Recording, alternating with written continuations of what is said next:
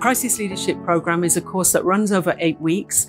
It's a mix of online asynchronous learning and also masterclasses. And then we bring the students all together in person in the end to have a 3-day exploration of leadership.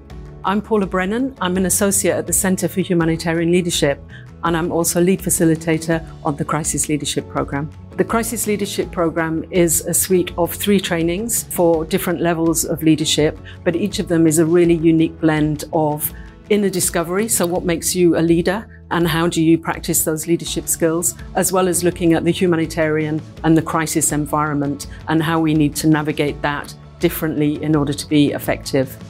I think the other thing that's important about this program is that it incorporates coaching. So within groups and for individuals, students have a support of a coach who can help them reflect on their own performance and devise strategies to improve as they go forward, even after they've left the program. The Crisis Leadership Program is unique in that it is very tailored to the specific crisis in which the participants are working, and we are able to deliver it in appropriate, relevant languages.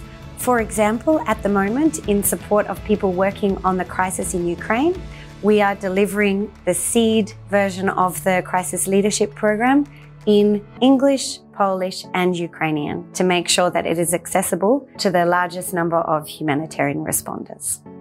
It's been absolutely fantastic. The commitment of the students has been amazing, so I've learned a huge amount from working with them.